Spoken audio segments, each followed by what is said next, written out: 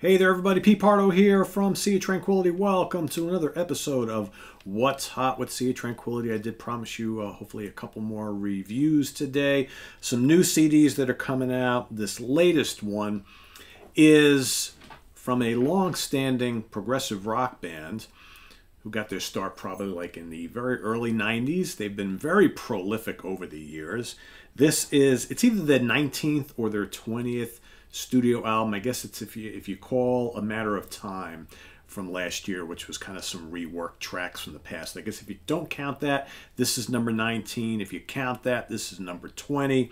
It's basically part 2 of what I believe is going to be a trilogy. This is called Skallagrim-Into the Breach. Now, of course, if that's not a prog rock album cover, I don't know what is, right? Of course, these guys are from Chattanooga, Tennessee. Various lineups over the years. Steve Babb and Fred Schendel always at the helm, the driving forces behind this band.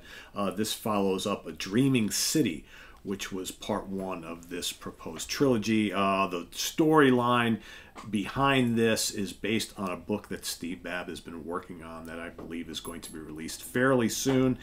All conceptual, all about fantasy. Man, if you love like fantasy books, fantasy stories, you've come to the right place.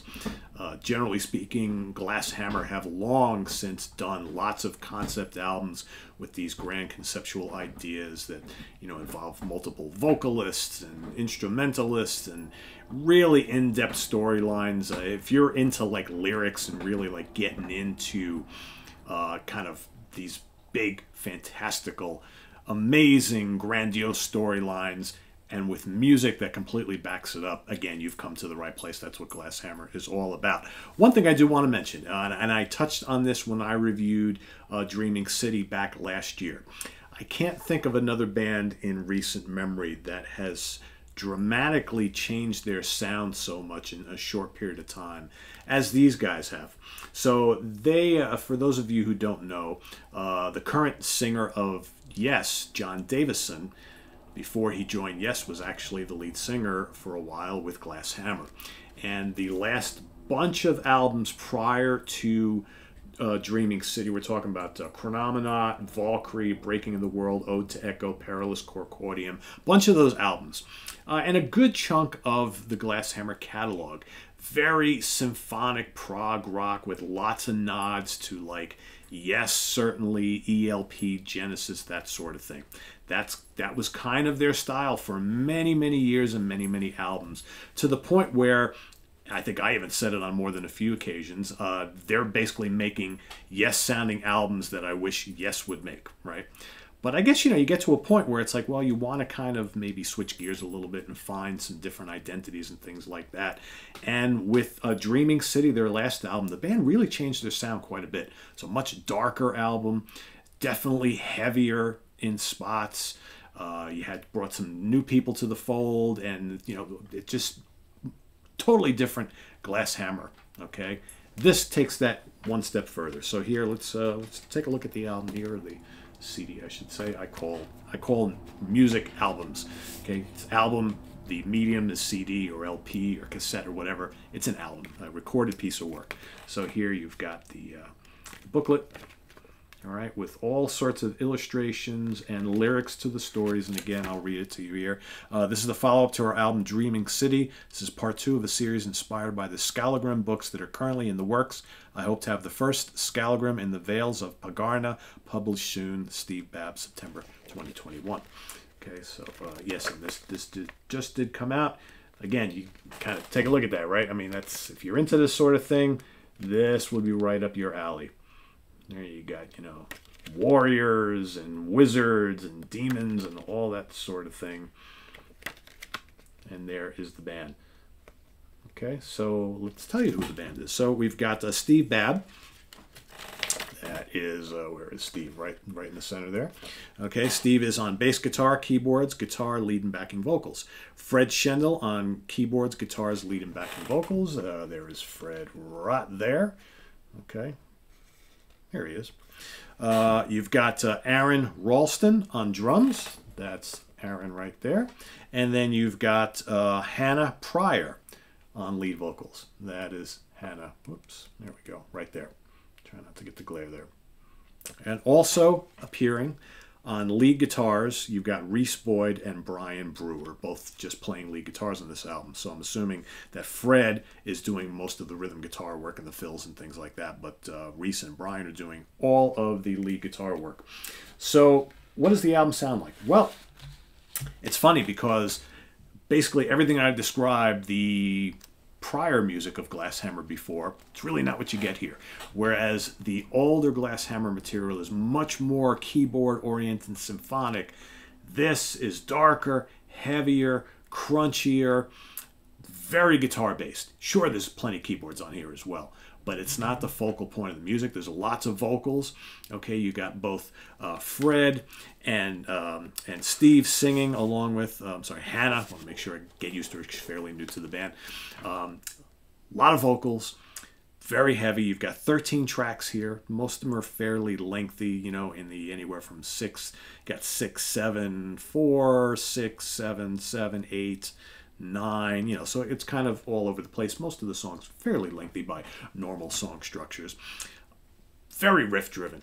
A lot of great dark and crunchy riffs on this. I made a comment on their last album that I thought there was a decidedly strong Rush element going throughout that last album, and I'm talking Rush circa like Permanent Waves, Hemispheres, Farewell to Kings era, that sort of thing. Even more so here, I think. Specifically, tracks like Hyperborea, second to last track, which I think is the longest on the album, at just under 10 minutes long. I mean, it sounds like it could have been a leftover song from Hemispheres. Really cool musically. Nice keyboards, lots of big, meaty, heavy riffing. You've got a really interesting song, The Ogre of Archon, which, man, you listen to that carefully. I'm hearing some stuff straight off of Black Sabbath's first album mixed with a little like kind of Carry On Wayward Son era Kansas, you know, from Left Overture. Kind of interesting, right? This like really early Sabbathy doomy thing meets like late 70s American progressive rock. Interesting, right? Really cool. Some other songs, Into the Breach, really good. That's kind of really proggy, but also kind of heavy. You've got Anthem to Andorra, really fun track. You got some cool, like kind of like space rocky things on here, which also found their way onto the last album, like Hawkwind, Tangerine Dream, that sort of thing, like A Spell Upon His Mind and Moonpool. Really interesting stuff, just like kind of creepy atmospheric type things. Interesting. But then, you know, you got Sellsword, and The Writing on the Wall has got great vocals from Hannah, really big anthemic chorus, right? Just hard driving song. I like this. Really interesting. It's just really different. I think what I'm having a hard time wrapping my head around is the fact that after, you know, living with and loving so, I mean, you know, like I said, 19, 20 albums. I've been into these guys almost since day one. And you just, you know, Glasshammer had a formula and it always worked. And you always knew you can count on a new Glasshammer formula, new Glasshammer album to have that symphonic old school style prog sound, right? And now it's like they've thrown you for a loop these last two albums and doing something completely different. And it really works. And I give them credit. So it's like, so I'm still in the process of like saying, okay, this is where Glasshammer is at now. And I like it. And you know what, guys? Good job. This is a really good, dark, heavy prog album. It's almost like veering off into like heavy rock.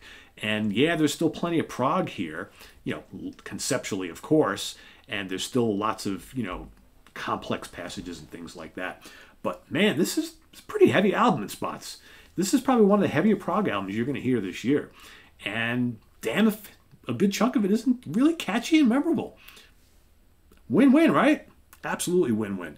Hannah, welcome to the team. Welcome to the band. Good sounding album. Like the dark tones. Like the gritty guitar riffs. Love the blazing guitar solos. Just, you know, a little bit of everything in here, but definitely heavier. And again, you know, whether this is something that Glasshammer is going to do forever going forward, we'll see. Maybe this approach just really matches the lyrics, you know, the story behind this, And again, that's something that maybe I'll be asking Steve when hopefully I have him and Fred on the show in the not too distant future to talk about this album and specifically this trio of albums. Is this more so to match up with the concept of these albums, or is this the direction that Glasshammer is going to kind of continue down? Because if that's the case, pretty cool, right? I think, maybe for all of us longtime Glasshammer listeners, this is a step in a direction that's kind of welcome. I love the old stuff too, but this is proving to be a nice detour, and I really kind of dig it a lot. So yeah, there you have it. Skallagrim-Into the Breach, brand new from Tennessee's Glasshammer.